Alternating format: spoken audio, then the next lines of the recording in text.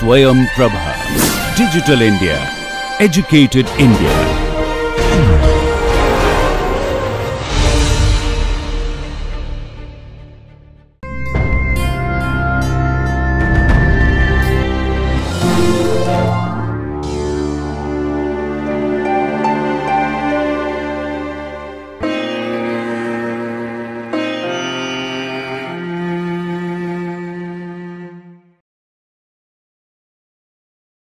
Okay, let's start. We are continuing with cables. So if you remember in the last class, and this was with reference with suspension bridges, we said that if you take any cable in which the loading is uniformly distributed along the projected plan, as in the case of a suspension bridge, and if the two supports are at the same level, then it's very easy to get the support reactions. First, the total load will be shared equally in the vertical direction. So if the distributed load is Q0 and the length is L1, each of the two vertical reactions will be Q0 into L1 by 2. And how do we get the horizontal reaction? How do we get the horizontal reaction in a cable? Yes, in general, by invoking another equation. What is that equation? What is the equation? No. You need one more equation. What is that equation? Not moment equilibrium. Moment equilibrium is always applicable in all bodies in a state of static equilibrium. No. What is the additional equation that you get, which you won't get in a frame normally? What is that additional equation?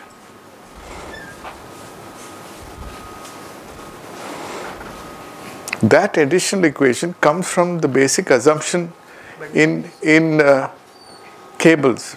We are assuming that the cable is perfectly flexible, which means it can take only, like a thread, it can take only axial tension, it cannot take any axial compression, it cannot take any bending moment, no shear force.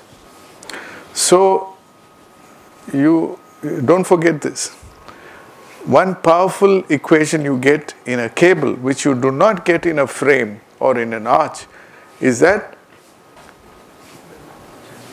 the bending moment at any location in the cable is 0. That's a very powerful equation. It's not the same as moment equilibrium. Moment equilibrium is always satisfied. That's for the overall free body. Here, if you cut a section of the cable, at every location, the bending moment is 0. How does that equation help us? One, that equation will help us get the horizontal reaction. How?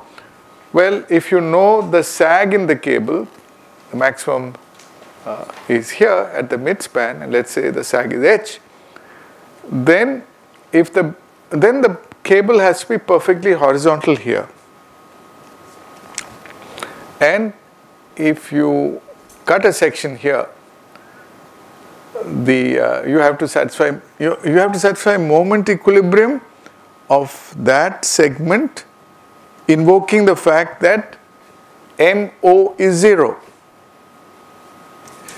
If MO is not 0, you can still invoke moment equilibrium. But you don't know what that moment is. The moment is 0. Now the moment is 0, and we gave a simple argument to this. Supposing this structure did not have any horizontal reaction, like in the case of a simply supported beam.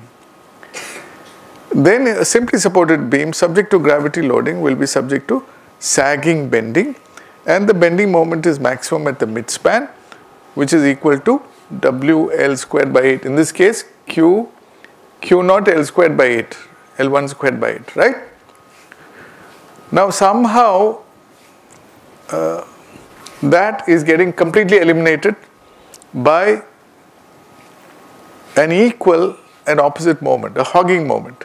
The hogging moment is generated by the fact that you have a horizontal reaction here, which is transmitted throughout the cable as a horizontal component of the tension in the cable, and the fact that there is a level difference between this horizontal reaction at the support and the horizontal reaction at any other location generates a couple which induces an equal and opposite bend, which induces a hogging bending moment with reference to your simply supported beam that cancels your sagging bending moment. So if your hogging moment here, if your sagging moment here in the equivalent simply supported beam is Q naught L squared by 8, then capital H, in this case H1, into small h is the couple that you have, must be equal to that. And so it's very easy. Find out the free bending moment here and just divide it by the sag. That's how fast you do it. That's how suspension bridges were built in the early days. No big calculations. Got it? Now the actual tension in the cable keeps changing from this point to this point. It is maximum at the support and minimum at the lowest point. The tension in the cable is the resultant of the vertical component of the tension and the horizontal component of the tension. Now the horizontal component of the tension is constant and given by the support reaction in the horizontal direction. There's a name for it. It's called horizontal tension. In an arch, it's called horizontal thrust because it's in the opposite direction. So it's a resultant of the vertical and the horizontal, and obviously that resultant value is going to change from here to here, and it's going to be 0 here. Now the vertical component can be also linked to the shear force in an equivalent simply supported beam. Just like you considered the bending moment here and divided by the sag, you can talk of shear force. The shear force in a beam is maximum at the support and 0 here, right? And it's going to vary linearly if the loading is uniformly distributed, correct? So, at this location, you don't have a vertical component. You have only a horizontal component. At this location, at any other location, you do have a vertical component, which is given by the shear. Now, we all know about the shear, how to calculate it. And that also, I asked this question, what is the use of knowing that the bending moment at any location is 0? Which comes from the assumption that the cable is perfectly flexible. How does that help us in understanding cables? You must give me the correct answer. This is the horizontal reaction. Okay, we got the horizontal reaction. Next, it also gives us, it gives us a cable profile. The entire geometry of the cable is dictated by the fact that the bending moment at every location is 0. So if you know the bending moment in a simply supported beam with the same loading, in this case you know it is parabolic, then at every location in the cable, the level difference, you can say the sag, must be of such magnitude that the couple generated, capital H into small y, should neutralize the m naught x, which is the sagging bending moment. Got it? In other words, the profile of the cable will look like the bending moment diagram. That's what we learned. It will look exactly like the bending moment diagram. And if you know the ordinate at any one point, you know everything. So if the bending moment diagram in a simply supported beam subject to a UDL is parabolic, so will the cable profile be. And we've done this before, and you can prove that y is any ordinate. Or if you choose your origin at the lowest point, then y is upward. And you can say that this equation will be always a parabola, and it will be y is proportional to x squared. Y is equal to ax squared is a simple formula which satisfies the boundary conditions. What are the boundary conditions? That at x equal to 0, y is 0, and at x equal to 0, y dash is 0. Otherwise you will write y is equal to ax squared plus bx plus c. B and c are 0 because of the choice of the origin. So it's a very simple equation, and you can prove that that constant of proportionality is q naught by 2h. We've done this before. If you take the second derivative, it becomes q naught divided by h, which is a constant, which is 8h by L squared. Okay, so we've studied this, and if you remember in the last class we raised this question. What happens if you double the sag? What happens? Let's say L1 is L2. Well, you'll find that it's the same equation.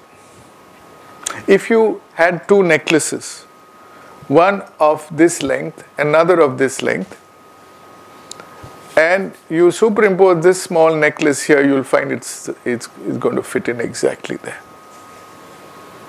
Why? Because everything is linked to q naught. Q naught is the same for both, assuming q naught is the same, and h is going to be the same, and so you can prove that this will be a constant, and you can prove that if you double the small h, double the sag, then the ratio of L2 to L1 will be such that it has to satisfy this geometry. So L2 will be root 2 times L1. This could be a possible GATE exam question. Multiple choice. What is the ratio of L2 to L1? So they can give all options. 2 times, 4 times, root 2 times, none of the above.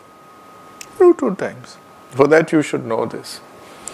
Alright, so there's a proof for this, but basically it's because the equation is the same, and capital H, which is q naught by y double dash, always remains unchanged. And there's a formula for the length of the cable. With this we know all the properties of a cable, a standard cable, assuming that the loading is distributed uniformly along the horizontal span. Okay. So we know this. Let's now play with this. Let's say the cable is now unsymmetric, which means that the two supports are at two different levels. Either B is above A or B is below A, doesn't matter. How does it change things? Let's see. If you remember, we studied this with reference to concentrated loads in a cable where the cable profile is piecewise linear. Now, let's say the lowest point is here, and let's define the sag H as that difference in elevation between the lowest point and the straight line joining the two supports. That straight line is referred to as a chord, C-H-O-R-D. And so if you say that with reference to O, the left support is at a height h1, and the right support is at a height h2, and the left distance is L1 and the right distance is L2, can we develop some relationships? Yes, we can. Remember the master key. The master key is this thing can always fit into this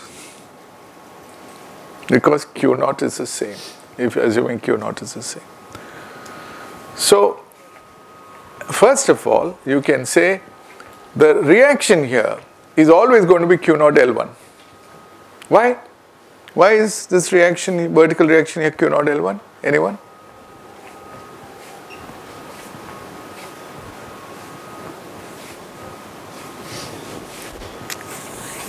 Simple answer.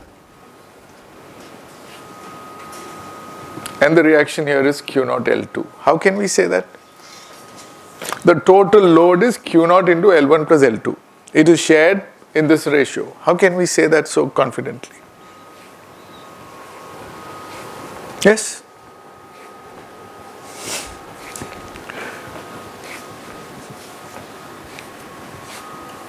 It's not difficult.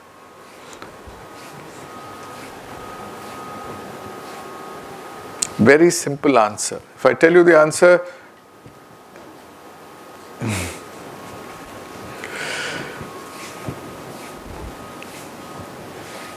you remember when Christopher Columbus discovered America and he came back. It seemed people said, okay, big deal, anyone could have done that. Then just to tease them, he said, how will you make an egg stand on its end? You remember that story? And they all tried, whatever they did, the egg was. So he did a small trick. What was the trick he did? You don't remember. He pierced the egg and removed its contents, and then he could show that it could stand. So something like that. Similarly, if I tell you, you will say, oh, we also know. Well, I'll tell you to drive in the point, to ask you why you couldn't answer it. Not only you should know it, you should be able to express it so that tomorrow when you are teaching a class, the students should feel convinced. Or if you are actually practicing as an engineer, the client should be able to understand. It's not difficult. Remember, I kept telling you that there is something called cable tension. And the cable tension is always the resultant of the horizontal component, which is constant everywhere, and the vertical component. Yes or no? Remember, square root of h squared plus v squared. And that's why the cable tension is changing. That's why the angle of inclination is changing. Agreed? Now, if you cut a free body here and look at only this half, then in the free body here, when you cut the section here, you have only a horizontal reaction. You don't have a bending moment because bending moment is zero everywhere. You don't have a vertical component. That's the answer. And you have this external load Q naught into L1 acting here. Who's going to balance it? You can't get a reaction here. It has to come entirely here. Can't you think like that? We are not asking difficult things. This is the skill that you should get. It's so easy. Is it clear? It doesn't come from memory. It comes from seeing free bodies in your mind all the time. Likewise, if you take the right half, you know very well why this is Q naught into L2. Next question. Can you get an expression for H, capital H?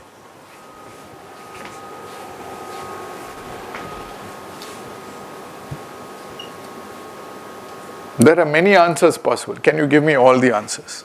What is capital H? I know some of you are attending this course just A, for the joy of learning simple stuff. They are not different. And B,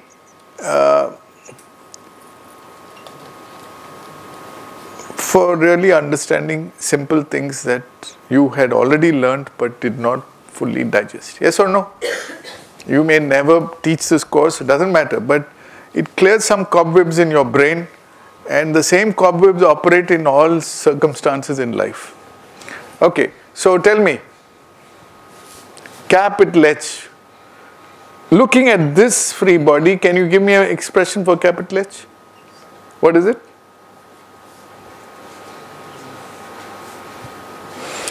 Or let me make your life easier. Let me take a pair of mental scissors and truncate it here at the same, and say, and throw away this and put B here. What will be the span of this then? What will it be? 2L1. If you, and what will be the capital H in that 2L1 fellow? There you are. You don't have to do all that. The same free body that we use to get this equal to Q naught L1 can be used to get the capital H also, no? Because the bending moment here is 0. Yes or no? So what is the answer? And similarly you can do it on this side. So this capital H, the equation is the same. Parabola. Equation is the same. Okay, and you can write it in this way, and capital H can be written this way from the equation. But more important, by using the left half you will get this equation, and using the right, it's not a half really, left part and the right part, you will get this. And obviously both have to be equal. Yes or no? That's it. Now, let's say you are interested in knowing some more features. Let's take the midpoint of this cable. What's the midpoint? In terms of length. If you take L1 plus L2, that's a total span. Take half of that, L by 2. Let's call that location C. That won't be the lowest location. But it's interesting to know what that C is, because HC will be the sag then. Remember the earlier equation we developed? So you know from basics that capital H will be Q naught L squared 8 HC.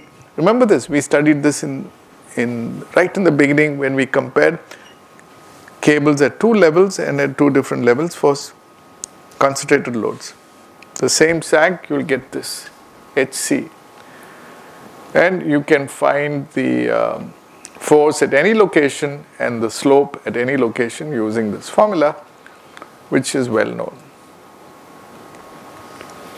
Now let's go deeper into this. Let's say this point C, which is at the middle of AB in terms of L by 2, is eccentric to the lowest point O by E. Can we develop an expression for E which may be helpful? Yes, we can. I'm not going through the proof because you can always develop it. And we can also develop the level difference between the midpoint and the lowest point YC. So I'll give you the expression, you can develop them yourself. This comes from the fact that capital H is the same, and you can play games with this, and if this is true, then this is true, then this is true, and then this is true. So you can write, and this is very interesting, L1 is L into a function of H1 and H2, L2 is L into a function of H1 and H2. This is, I remember when we wrote the JEE entrance exam and all, we used to get some silly questions like this. You have to play around, juggle around with this. But these can be generated. I'm not saying you should memorize any of these. I don't like to remember these. And we'll solve a problem where you don't need to use these.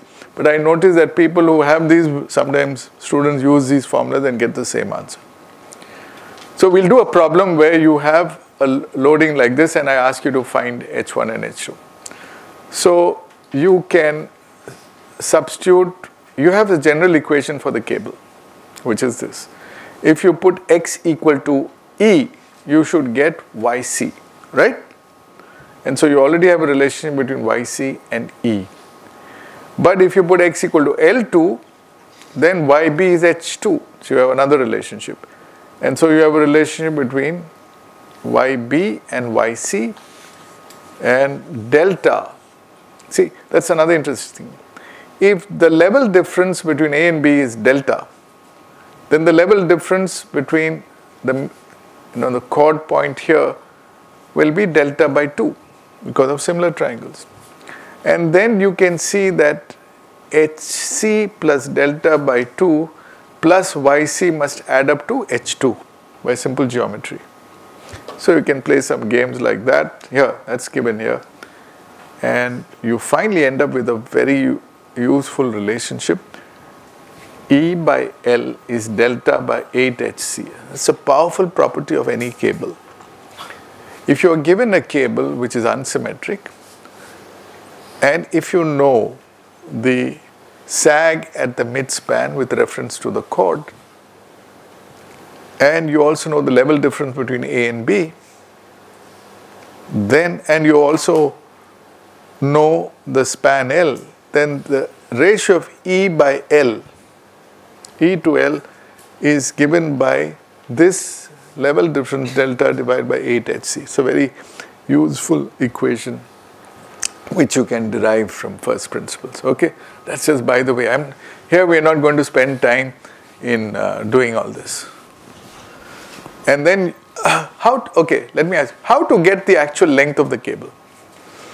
Finally, you have to order the cable. You have to pay money. You don't want to pay more than what's needed. How do you get the length of the cable? Anybody? You already know the equation for the length of a symmetric cable. Can we use that? Yes or no? Yes. How? You can divide this into two parts. Different. One is 2L1 length, one is 2L2 length. That's right. You imagine you have a cable only up to here. You know the length of that? Divide by 2, you'll get the length of this. Imagine you have a cable longer like that. You know the length of that? Divide by 2, you'll get this part. That's all you have to do. So this is the first part, and this is the second part, and you can simplify. So this is the length of an unsymmetric parabolic cable. Okay? All right, to sum up all the equations. Okay, so these are the different equations. Now let's do a problem. And you have a choice of using those equations, which I strongly recommend not to, or using your brain. Because you will never remember the equation after some time. In your old age, like now, you don't remember anything. Only thing you remember is WL squared by 8. You will never forget that. That's enough. With WL squared by 8, you can solve any problem. All right, take this question. You have an unsymmetric cable. It is subject to, a cable is suspended between 2.75 meter apart horizontally with its left end lower than the right end by 10 meters. So this figure won't be given to you, you'll have to draw it. Left end is lower than right end. So delta is 10 meters. The cable supports a uniformly distributed load of 5 kilonewton per meter along the horizontal span, Q0. Given that the central sag is 7.5 meter, which means with respect to the chord, you have to find all the relevant points. Find out the position of the lowest point. Will you give it a shot? Find out the position of the lowest point. In other words, find out L1 and L2. L1 and L2 is not given to you. Find out the horizontal tension, find out the length of the cable, and find out the cable tensions at the two ends. Very simple. Can you tell me what is L1 or L2, one of the two? And the question is, always good examiners want you to do calculation without using any calculator. So they are simple answers. Tell me, what is L1 and what is L2?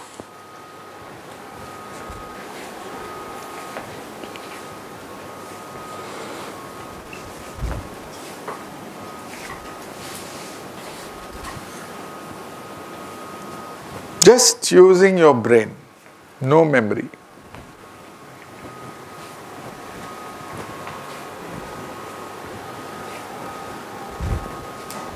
I'll give you a clue. Supposing you had the same thing with both supports at the same level. You know the answer? Yes or no? Use that and crack it.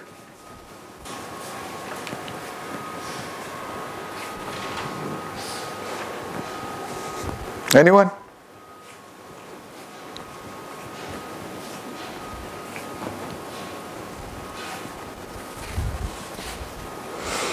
Okay, I can't wait. Well, draw the reactions. Okay, this you know is Q0 into L1, this is Q0 into L2, and this is H, right? At least can you tell me what's the value of H? Capital H. You are given the central sag. You are given the total span.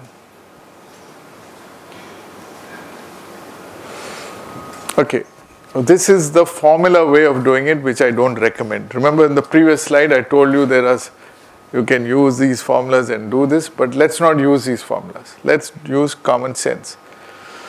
Well, capital H is Q naught L squared by 8HC. I told you if you bring it back to the same level, you should have got this fast. Capital H you should get, because Q naught is given, L is given, small h C is given, right? It's the same horizontal tension whether it's unsymmetrical or symmetrical, provided the span is the same and the loading is the same. Got it? Then, knowing this,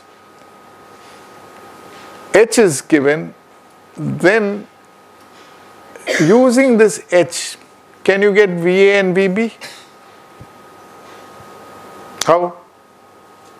How will you get VA and VB?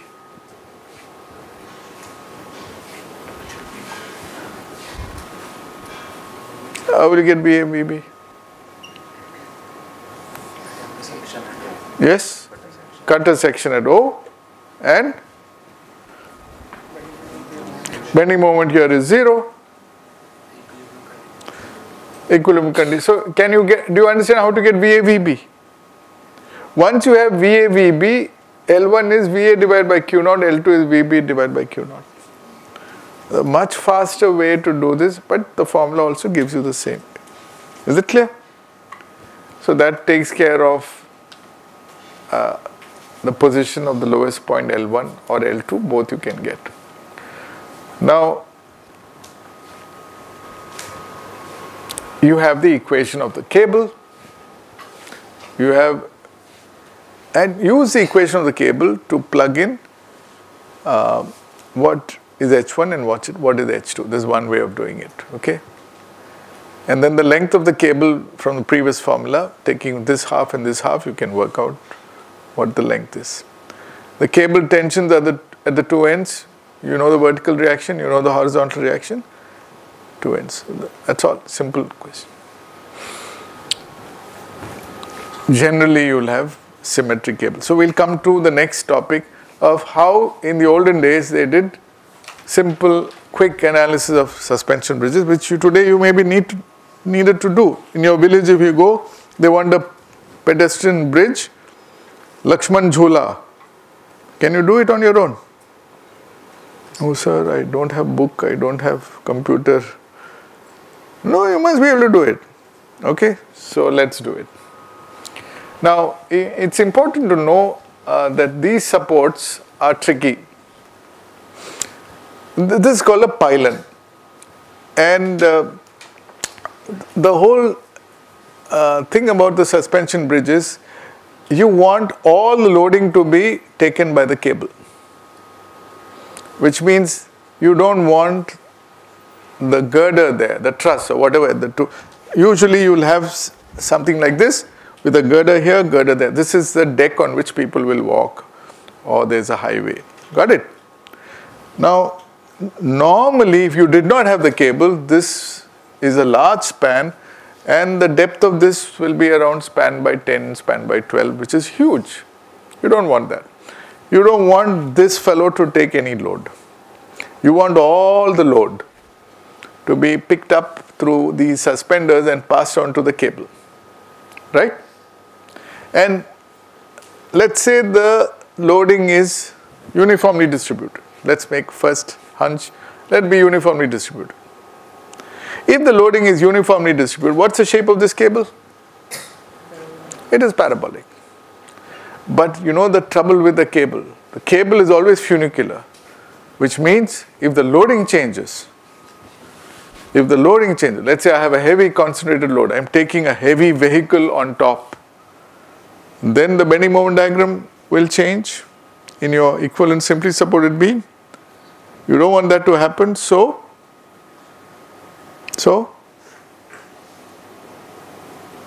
that means the profile will keep changing. You understand what I'm meaning? That you don't want, because it will unsettle the whole thing. People will be afraid to walk on that. Some movement is always there in Lakshman Jhula, but you don't want too much of it. You want little movement. So how do you guarantee that the cable profile does not change? It will remain more or less the same as when you built it. Huh? You make this stiff. So, infinite is a dangerous word. You can never make anything infinite. Reasonably rigid deck. So that's why it's called a stiffening girder. That's why you're giving it depth, but you don't need to make it solid. You can make it open-webbed, right? So that's what you do. That's why you need a stiffening girder. Why? To stiffen the system so that this remains parabolic. Then in the middle of that stiffening girder, in the olden days, they used to provide a hinge. Why did they give that hinge? Huh? To make the system statically determinate. We'll see how it can be done, right? Now this cable, where is the tension minimum? In the middle. Where is the tension maximum? At the support.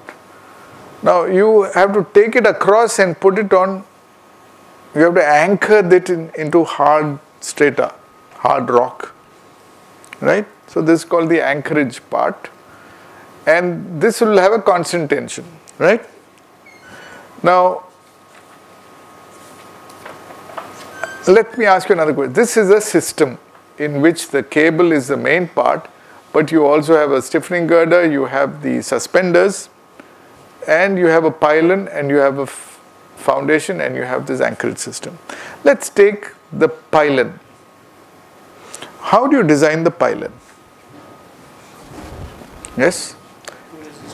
Yeah, predominantly it's going to be pressed down because the tension in this and tension in that is going to press it down to the ground. You want it to be in compression.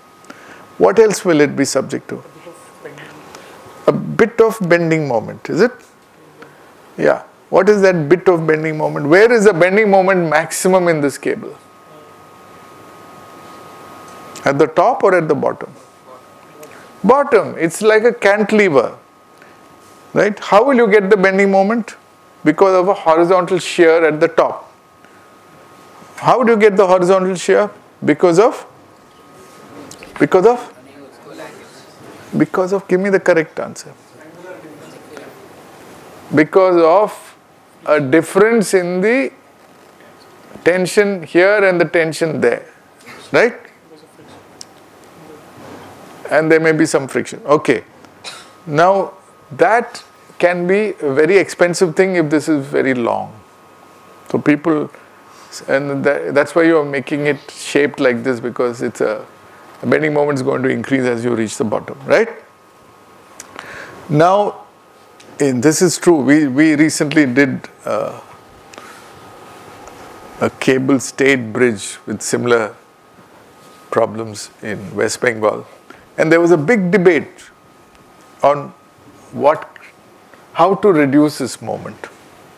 And so there were two possibilities that you can do. Let me talk about the ideal situation. If I want to eliminate any bending in this,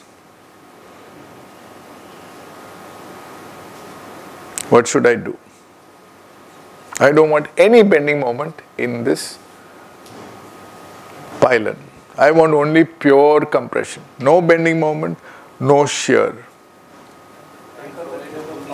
Huh? You can provide a pulley. Okay. Let's say I put a pulley on top. And let's say I make it frictionless. If I make a pulley on top, what do I achieve? What do I achieve when I put a pulley on top? I am guaranteeing that the tension here and the tension there is the same. Remember, you studied this in school. Regardless of the change in angle.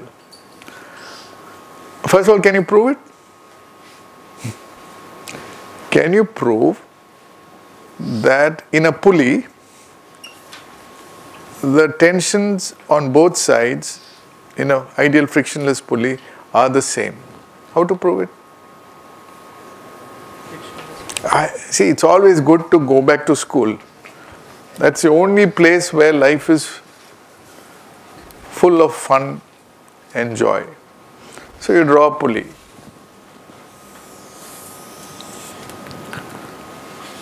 Okay, and in our ideal system, let's say we are arresting this. And you've got a cable like this. Oh, everything is black. I wanted some change in color. Let me try. This looks green. Let's hope it's green. Yes, goes like that. And let's say it goes like that. Definitely these two angles are not the same. But we are told, I mean, that's how we solve problems in school, no? We are told that this, whatever you call it, N1 and N2 are always equal regardless of theta 1, theta 2. Why? I'm just teasing you. You know the answer is correct. Frictionless pulley. Why is it equal?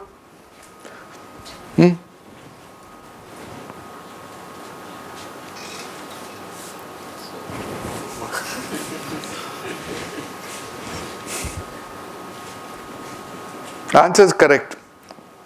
Except for the friction, we'll ignore friction. Why is it the same? How many of you have taken water from a well using a pulley? You've done it, remember in the olden days in the villages you would do that. It doesn't matter how you pull it, you'll usually get more or less the same. Now why is it equal? Anyone?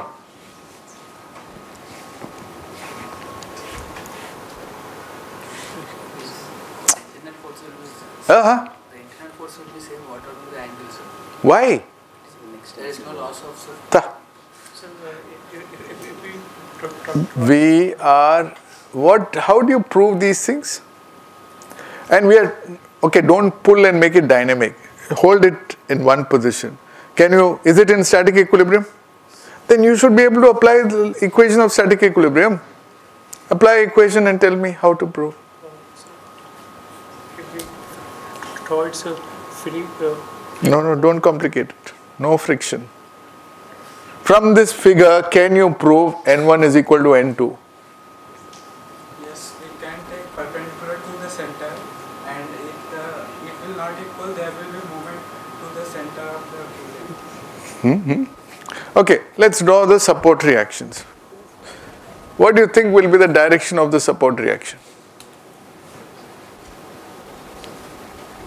Support reaction will be something like this, R.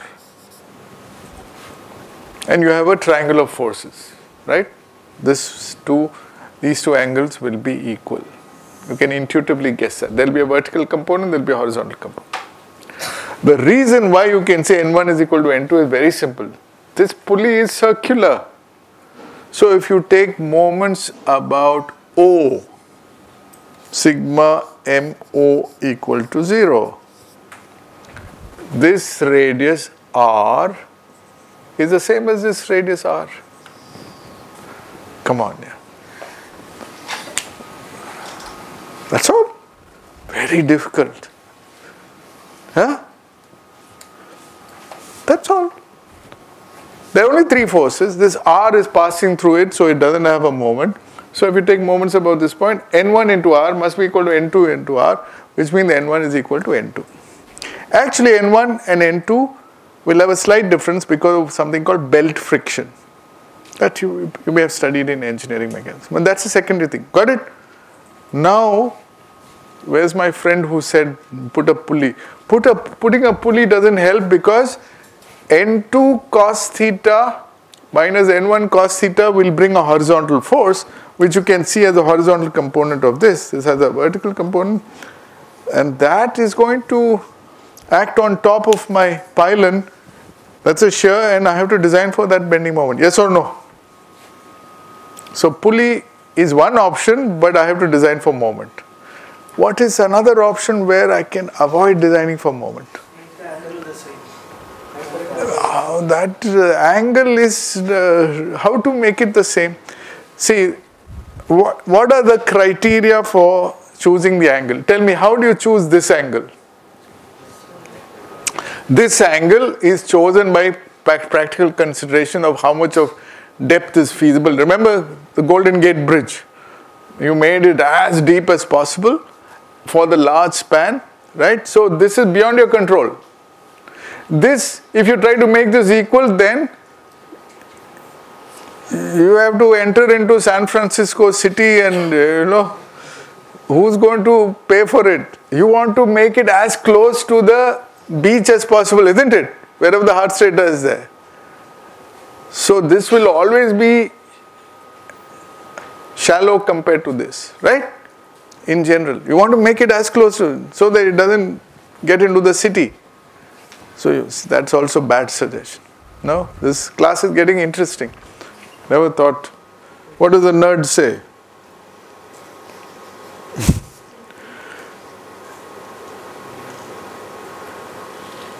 Yes? Increase H. No, I want you to think. See, this structural analysis. No, it's a structural engineering class. I want you to think like an engineer. I want to eliminate the horizontal component. I don't want it to get transmitted to the vertical pylon. That's my objective. How do I achieve it?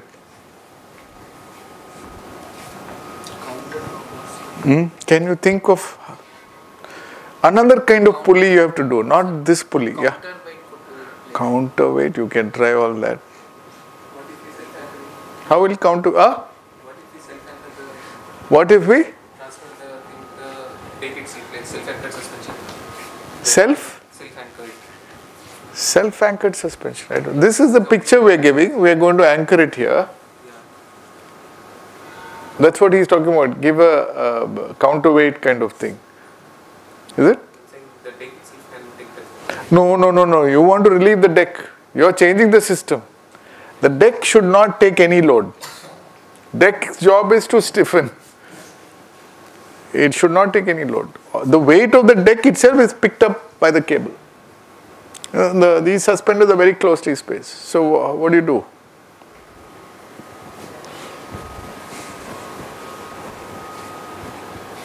So look at the ingenuity of people who actually thought of solutions. How do you release a horizontal force transmitted from one element to the other element? What's the way to do it? How do you release? Sorry? Roller. How do you do that? Good. At least you're thinking in the right direction. So this is what we saw, the pulley support. This is what you do. Somehow create a roller there. A frictionless roller ideally. And make the shape like this. That small thing is also, it's called a saddle support. Like in a horse you have a saddle and put it on a roller. Of course, it should not roll too much. Little bit of movement is possible. And then you're guaranteeing that no horizontal force is transmitted here. Now, what happens is, you are guaranteeing that the horizontal component of, now you're not saying the tension here is equal to the tension there. You're saying the horizontal component of the tension here must be equal to the horizontal. Because this is no longer a circular pulley. You can't use this equation. So that's how you do it. So there are many tricks. In fact, we usually leave it. See, a client wants to build this. And the designer has to do it. Designer has to consult the manufacturers of both this system and this system. And usually the same manufacturer can do both. And discuss and see which works out to be cheaper. Because you have to get into the design of the pylon as well. Okay. This is something we did in IIT many years back, I think in 2005. We used to have a festival here called, we still have Shastra, but we had an event every year called The Greatest Thing in the World. And invariably the greatest thing in the world is a civil engineering thing, because only big things can be displayed. So on one occasion, we decided to build a bridge using only two materials. What are the two materials? Newspaper and rope. Two main materials. And you roll up a newspaper tightly and you clamp the ends. There are pins available. And we did tests in the structures lab, and to see it could take load before it buckles. So make sure that the load is not exceeded. If you put it horizontally, it can take a little bending. Newspaper, it's fairly stiff. And this entire pylon, of course, this is not a suspension bridge. This is a cable-stayed bridge. This was done in front of the central school. And a lot of people came. Morning we started, afternoon the bridge was ready. Not in very good shape, it was not perfectly horizontal and it would move a little bit, but students walked on it, people walked on it. And the pylon is all made of newspaper, it's tied properly, and proper foundations were made, and manila rope was used. The deck is made of this, and this I think they tried to get it in the Guinness Book of World Records. They couldn't get that, but then they got a paper in the AAC journal, and this team was led by a girl. She was a civil engineering student, Anita, and we had students from all departments taking part, and all of them were working together, and a great achievement. It's called the design and construction of the longest rope-stayed newspaper footbridge in the world. So you actually have to do these things to know that they work. Okay? Now let's see how to design a 3-hinge suspension bridge. The crucial thing is this, not this. This can be as close to the cable as possible. So let's say you have a stiffening girder and you have a large number of closely spaced suspenders, and let's say you have two concentrated loads, 240 kilonewton and 300 kilonewton. I'll show you how the presence of a hinge, a deliberate hinge in the middle, makes the whole design statically determinate. How do you do that? Let's solve this together. Let's ignore the self-weight. The question is, can you analyze the system? Now it's a system. So there are two things here. Forget the anchor and all that. Let's say it's fixed there. You have to design the cable. You have to analyze the cable. And you have to analyze the beam here, the stiffening girder.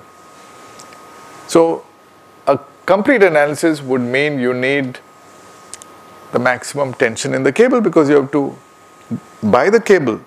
So it has an allowable tensile stress, cross-sectional area, so you need to know the tension. And this is a simple parabola, so you know everything about it. You know the length, everything is known. And you also need to know the shear force and bending moment diagram in the stiffening girder due to these concentrated loads, right?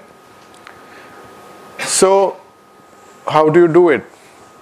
Well, you make an assumption that the load on these suspenders are all going to be equal. How can you make such an assumption? Because the girder is rigid? No, girder rigid means what will happen?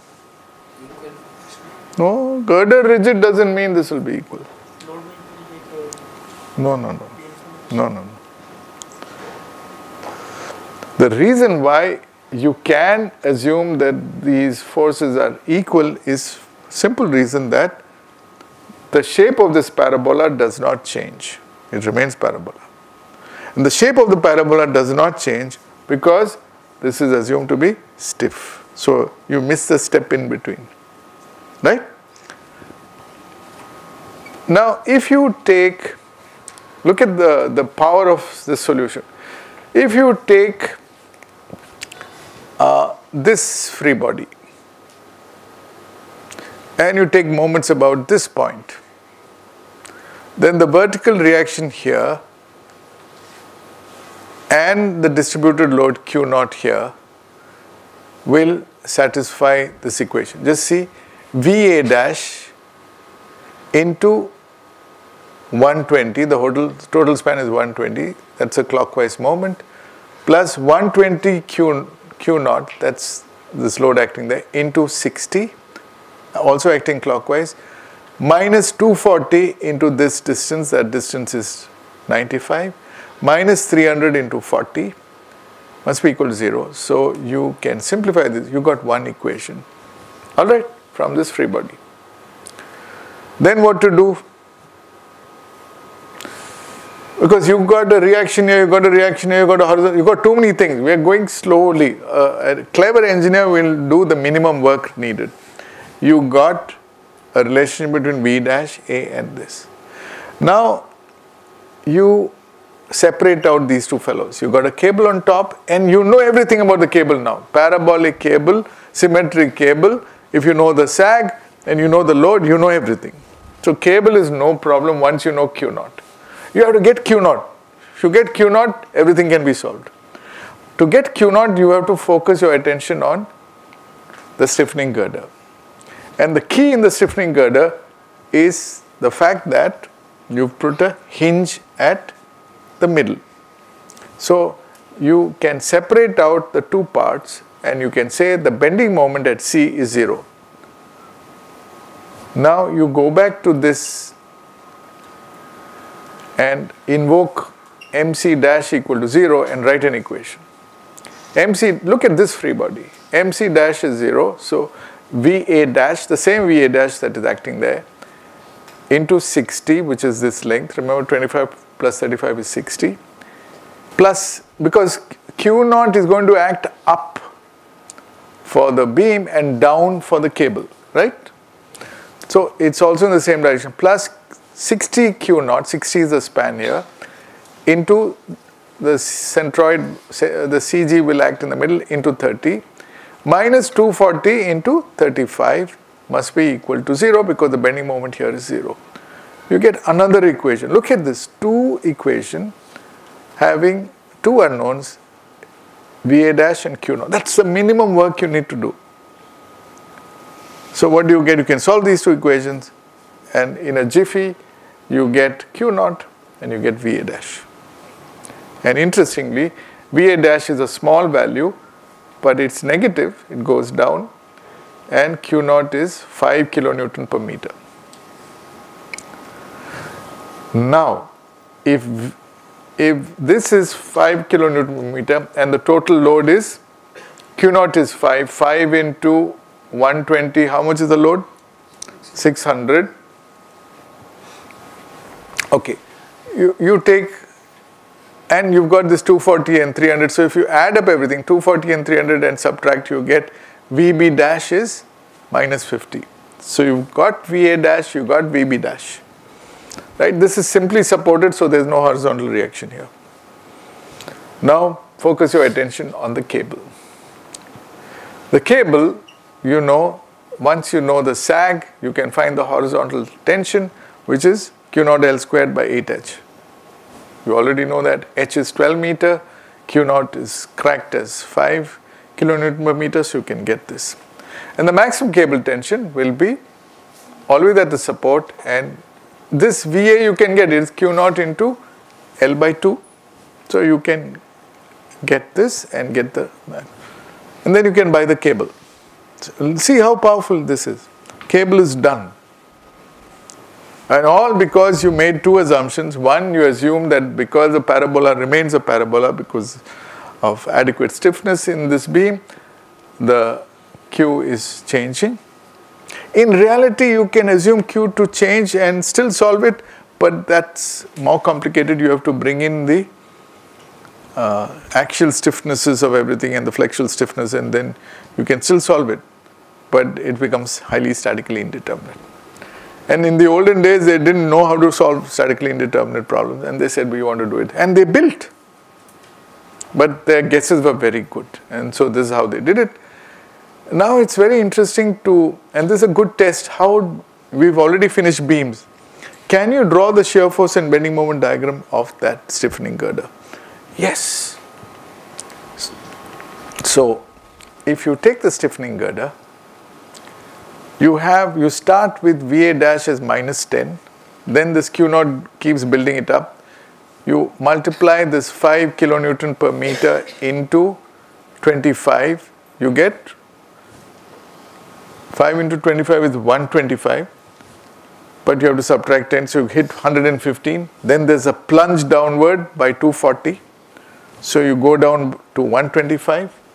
And then again with the same slope, 5 kilonewton per meter is the slope, you again build it up till you hit the next point, and that will be 55 into 5, and then you find you hit 150. Then again there's a plunge of 300, so 150, it goes down, again it goes up, and you'll find this matches exactly with VB dash is minus 15. So you must learn how to draw the shear force diagram once you have the free body of this, and you know all the values. You know the support reactions, you know the distributed load. So this problem tests your understanding of beams, which you should have learned by now. It's not difficult. And the more interesting thing is to draw the bending moment diagram. You have a distributed load, so you'll always have a parabolic kind of diagram, but you'll have alternating from hogging to sagging to hogging to sagging to hogging.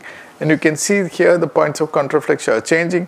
Wherever you have a zero moment, a change in shear force, zero shear force, you have a peak moment, and you can always calculate where that peak moment is, and you have to design the stiffening girder for these bending moments. Yes or no? So that's how structural analysis is done by hand, using the brain and using only equilibrium. Let's do a couple of more problems, okay? Now, you are given a horizontal bar of length L and total weight W with closely spaced vertical suspenders. It is hung from a cable, and we have drawn the shape of the cable. What is the shape of the cable? How do you get the shape of the cable? It must match the bending moment diagram in a simply supported beam with a UDL like this. So obviously this part will be straight. Why will it be straight? Because there is no bending moment in the... There is bending moment. No what? No what? Why will this be straight? Simple question. No vertical force. Because there is no shear force. Because there is shear force. So variation constant. There is constant shear force. What's the correct answer? There is no what? No dash. You fill in the blank. No moment is wrong answer. No shear force is wrong answer. Both wrong. Curvature. Wherever there is bending moment, there is curvature. Wrong. All wrong answers. IIT students consistently giving wrong answers. No what? There is no variation in the shear force. No load. There is no intermediate load in that region. Simple answer. It's because there is no load that you have a constant shear. It's because you have a constant shear that you have a linear bending moment diagram. Which means the curvature is not zero, curvature is also linear. Okay. Not constant, linear. Alright, so this will not be given to you. This is given to you by me. In the problem only this you will get. So you have to first draw this correctly, and you are told that sag at the cable at the middle is E. And so vertically above B is L by 3. So location E vertically above, where is B? Above B is L by 3. Got it? With this information, okay, you do it. Can you get the horizontal tension? No, you are in tension. Get the horizontal tension.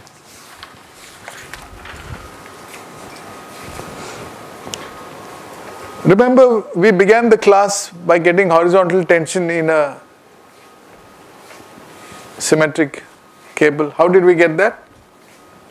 How do you get horizontal tension? By, you know the bending moment diagram. of a equivalent simply support beam. The cable profile will be such that at all points you get a hogging moment which neutralizes the bending moment. So the sag of the cable at any location is the bending moment divided by capital H. If you know the sag anywhere, and you know the sag in the middle, then you can get capital H. Quickly get it. First of all, can you get the vertical reaction at C and D? Quickly tell me what's the vertical reaction at C, what's the vertical? This total weight W, how will it be shared? Huh? You tell me, total weight is W. How much goes here, how much goes there? Don't do any big calculation. One look and you should tell me, boy or girl. 8 into 3 by 4 into 100. Ah, like that. This is W.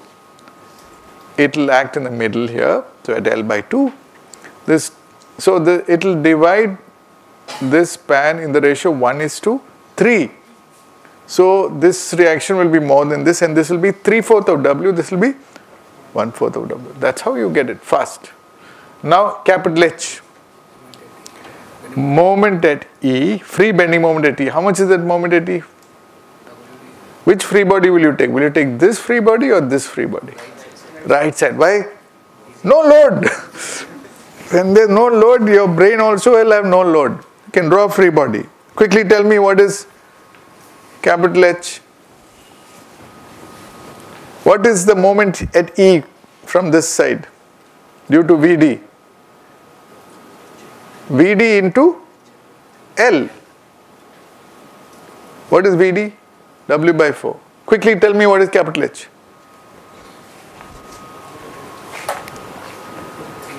Huh? 3W by 4. ME is equal to 0. Take that free body, 3W by 4. Right? Now tell me what's the maximum cable tension.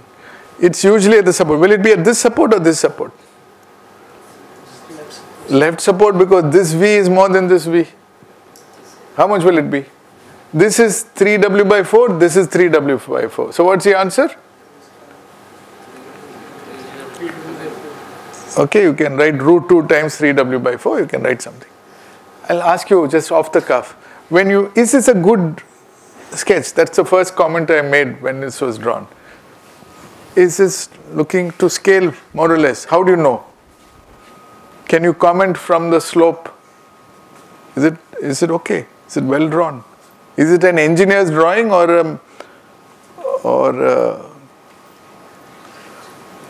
a good engineer's drawing or a bad engineer's drawing? It's a good drawing. Why? First of all, this angle is more than this angle. Secondly, this angle will be exactly equal to 45 degrees. Why it took so long? Why will it be 45 degrees? This and this are exactly equal. So it looks decent. Okay, you don't need to take a protractor and check and all, but more or less equal. That's how engineers draw. Good. Now next question. What's the maximum cable tension? We got it. What's the maximum sag? That means you have to find out the lowest point. Quickly, how to get O? Now what to do? And don't tell me I have to look at some formula and all. Common sense. How to get O?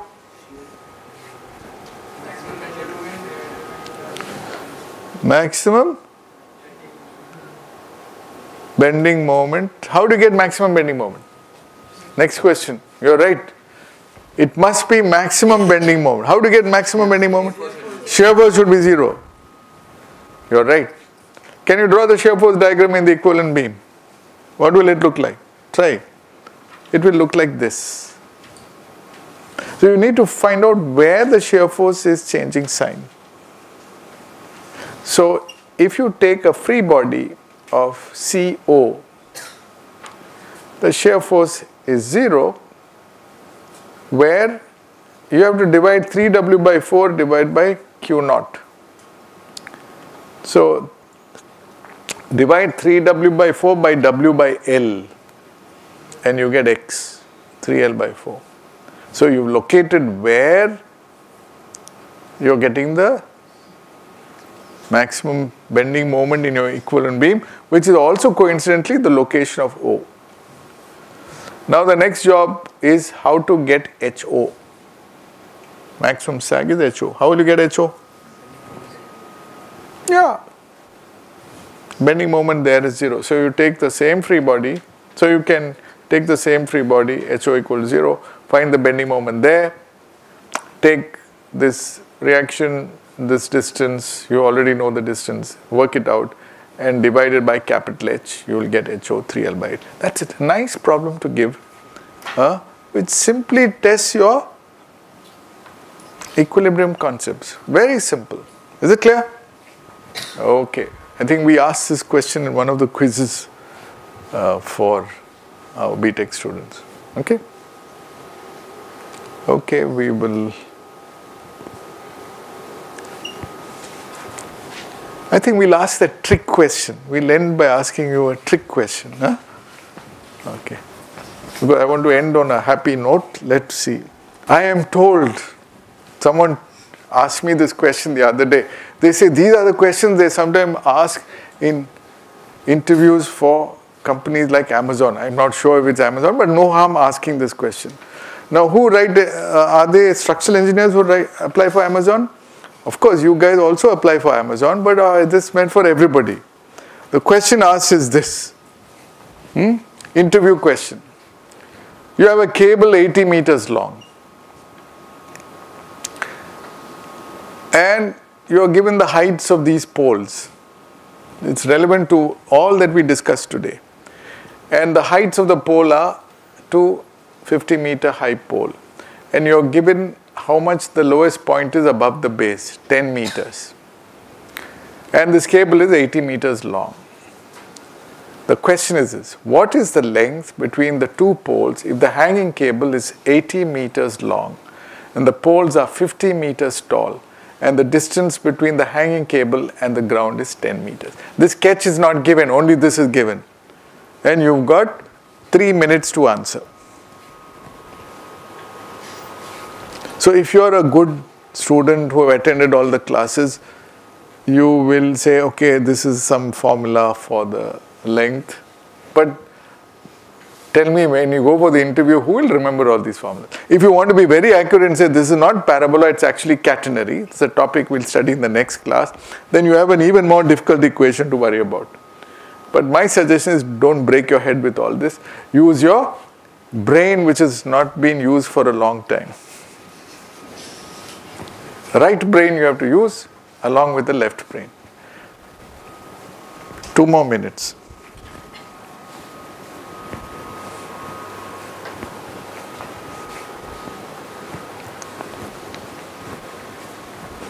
So always use, never lose your common sense.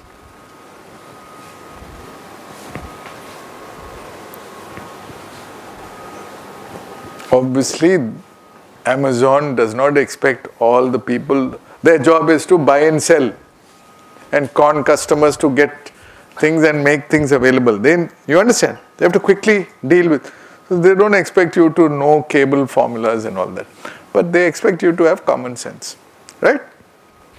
So tell me.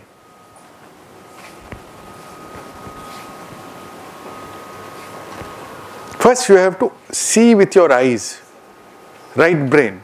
See. Can you guess the answer at least? 70 meters. Okay.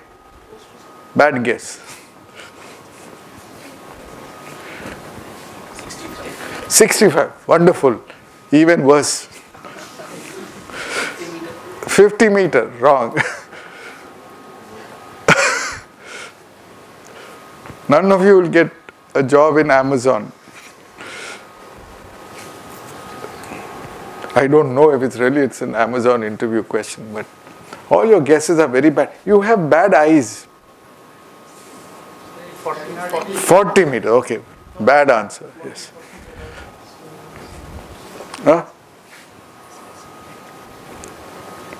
Again, if I tell you the answer, you would put your hand like this. Ayyo. How stupid can you be? You'll see there's no limit to stupidity. Yes? Okay, let me give you the answer. Now only the tube light is working. Okay. Look at this. This is 80 meters long. So, what is this is a question. Right? What is this? If this is 50 and this is 10, what will this be? 40.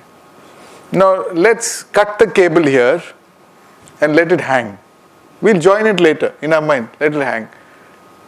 Okay, so it will hang at the bottom here. This is not drawn to scale because most people are very bad in drawing to scale. So we do typically what most people draw. They'll draw like this. This is 40. Actually, it's not to scale, 40. So on this side also you'll have 40. And this half is also already 40. Right? Now you have to, let's say this is C. These two C's you have to join back. Okay, join them back.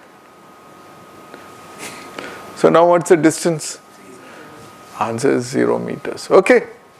0 meters is the answer. And you get the job. Okay. Good. We'll stop here. Thank you. So once in a while you should have such questions also, so that you realize that you don't need to know too much, but you need to think clearly. Okay. Bye.